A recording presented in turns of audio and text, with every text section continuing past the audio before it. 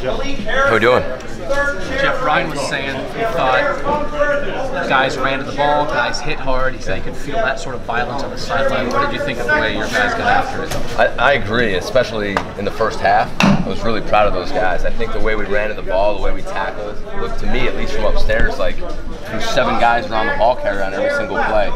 So from that regard, which was probably the thing that I was most anxious about, I'm really proud of those guys. I think they did a good job. And just, you got to have the 1-2, you have to have the technique and all that, but when you have guys like Okuda and Damon and Pete Warner and Malik, like when you have guys with that talent level, like they do it right. They're pretty good at it. Yeah, it showed today. If they play with good fundamentals and technique, they know what they're doing, their eyes are in the right place, and they're running the ball. It showed today that we could do it, especially in that first half.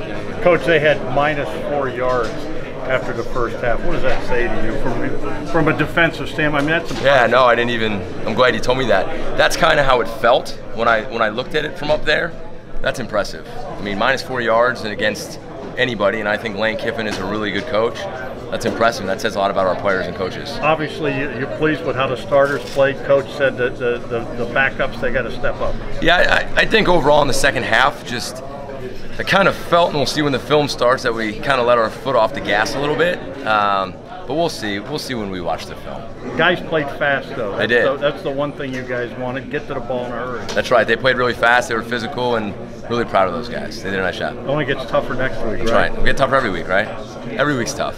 Just happy to get the first one. Very happy. Jeff, what was it like for you walking out on the field the first time? I mean, first game here for you. What was that like? A little emotional. Such a special place. It's been a while since I stepped on a college field. Just a lot of thoughts going through my head. Very anxious, very excited to see what these guys who I've really grown to care about. But it was a special moment. All morning was kind of special, just to go through the whole pregame, took the skull session. I haven't done anything like that in my whole life. The fans here are unbelievable.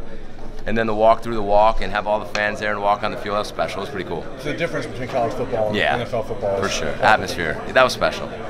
Appreciate the fans out there. That was awesome. Did you kind of always expect to have 3 linebackers out there as much as you did, or is that something that evolved as you guys practiced? Well, we felt like today was the best way to start the game, and we got up pretty early, and we kind of just wanted to stay really simple, and we felt like with it we could win the game, and we didn't want to get into too many other things today.